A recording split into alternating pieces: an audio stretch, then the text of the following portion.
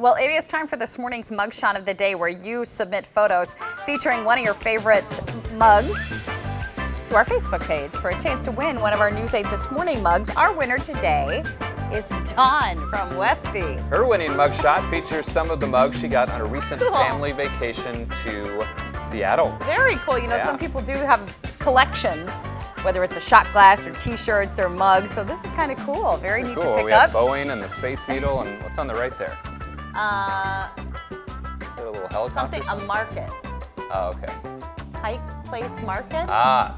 I think is what it says. I've never been to Seattle, so I don't know. I've flown through there. Yeah, that's all I've done.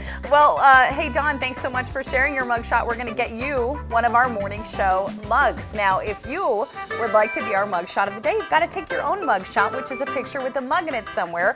You can upload it on our Facebook page. Do a search for us at WKBT News 8 This Morning.